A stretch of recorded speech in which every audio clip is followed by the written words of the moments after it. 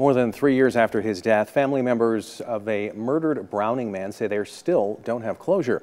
Recent cases like the disappearance and death of hardened teenager Selena Not Afraid bring back painful memories as Matthew Grant's family searches for justice.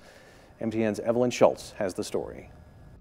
As time goes on, I thought it would get better, but it's getting worse because each day you wake up and we all think about it. This week, the FBI confirmed they continue to investigate the murder of Matthew Grant. He was a person that everybody loved and cared for. In December 2016, the 21-year-old was found in a Browning alley after he went missing earlier that month. Going on to almost 4 years, I feel like we're not going to see justice. Matthew's family keeps in touch with law enforcement.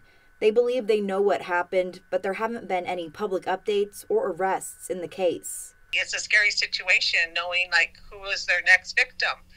Or could it be one of my family, another family member? You think about little brother man, it's is there any justice?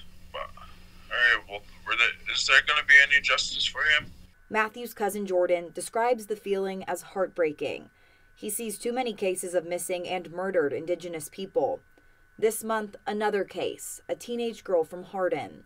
Jordan now prays for Selena Not Afraid's family. I know what they're going through. I know exactly what they're going through. When your family members lost or you're missing and you're out there searching yourself. I've been there. I was searching in 30 below weather where it was cold, snow up to your hip. Jordan's strong faith is what also gives him hope. Matthew's family will eventually find justice. One day we will. One day we will. We'll see it.